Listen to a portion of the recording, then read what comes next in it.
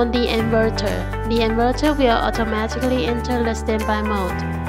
All parameters can be set through the LCD screen, and most of them are suggested to set in the standby mode. Although all setting values of the parameters are different, the operation methods are almost the same. Take the battery parameter setting as an example. Long press the Enter button for 3 seconds to enter the setting mode. Press Up or Down button to select the setting programs. If you select 30, you will enter the battery type setting program. Then press the Enter button to enter the parameter setting for your battery type. Press the Up or Down button to modify the parameters.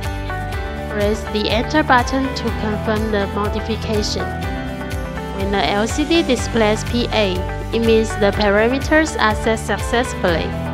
Otherwise, it will display FA indicating the setting is failed. Next, I'm gonna show you more examples about the parameter setting. For more settings, please refer to the user manual for more details. Now let's come to the ACN parameter setting. Select 10 to enter the ACN source selection program.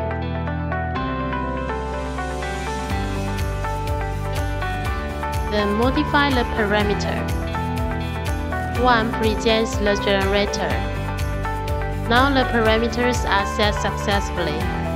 Select 11 to enter the power access program, and then set the charging current according to the power of your generator. Now the parameters are set successfully.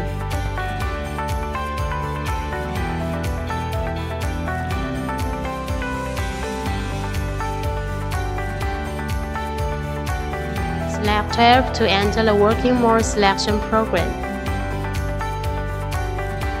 Then select or modify the parameter. 0 presents the ACN first working mode. 3 presents the U-back control SOC control mode. Confirm the setting. Now the parameters are set successfully.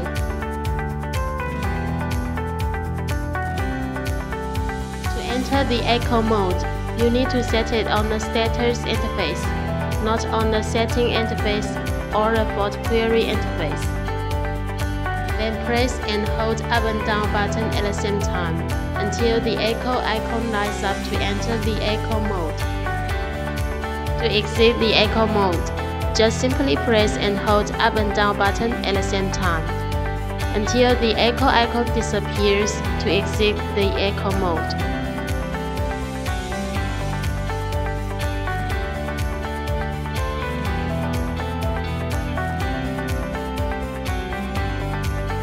Select 80 to query the LCD software version. The version will be shown on the right side.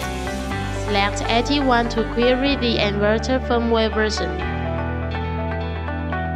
When an error occurs, you can easily query the error through the LCD screen. Press the ESC button. A fault code will appear. Refer to the user manual, you will know what the fault is and a solution to solve the problem.